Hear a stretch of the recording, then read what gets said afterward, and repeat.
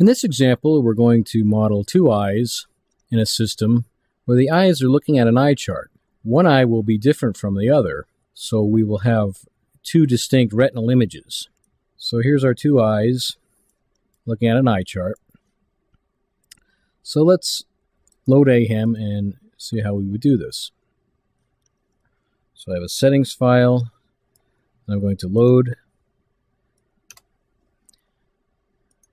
Click OK. Here's my basic setup, and I've got two eyes selected. I'm going to use the AZ eye model for both eyes. So my setup here is for a target. I'm going to use an object, so I've got this box checked. And my source target grid rays will be 121 by 121. I've got an eye chart, eye chart selected for a target. If I wanted to, I could use any image that I have. I'm going to rotate it 180 degrees to look at it so that the inversion caused by the eyes will be upright. And I've got a retinal image window set and some display pixel settings and some other standard settings. I click OK. And now I get prompted for information about both eyes. I've got a standard interpupillary distance of 55 millimeters, some vergence, and I've put 5 diopters of axial ametropia on one eye. So I've made one eye longer, giving it myopia. So that one will have a blurred retinal image compared to the other eye.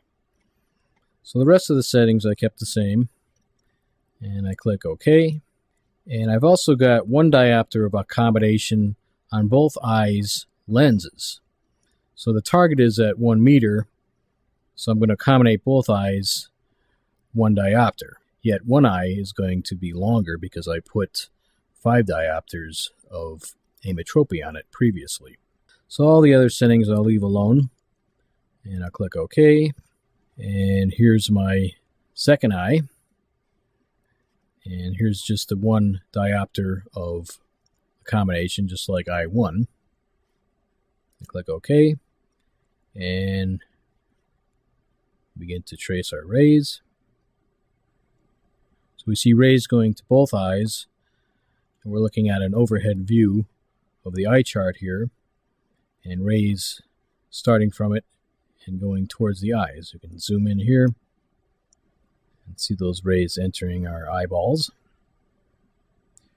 All right, so we've got our data generated, and I can look at some of the information here. Let's take a look at our display. And we've got eye 2 on the left and eye 1 on the right. So notice eye 1 was the eye that I did not put ametropia on. So this is the correct eye, or emetropic eye. And then the blurred eye, or the myopic eye, where I lengthen the retina, or lengthen the axial length, is the blurred image. So if I was inclined, I could also free fuse these images, and I could see the three-dimensional stereopsis associated with these images. I can look at each image individually. So here is the clean, corrected image from the emetropic eye. And here's eye 2.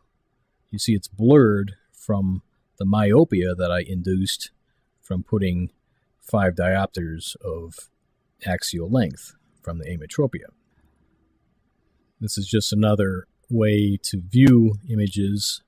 I can change the palette, so I can use a grayscale or a color scale. I can have various ways of looking at my images. Down here in the chart viewer, the cross sections don't make much sense because we're taking a cross section through letters of the alphabet, and neither does the retinal encircled energy because we're looking at a wide field now. However, if we look at the overlapped retinal images, we can see that there's much more energy in the corrected eye than, which is the red eye 1, the solid series, and eye 2 is the dashed green line, which has much less energy in it.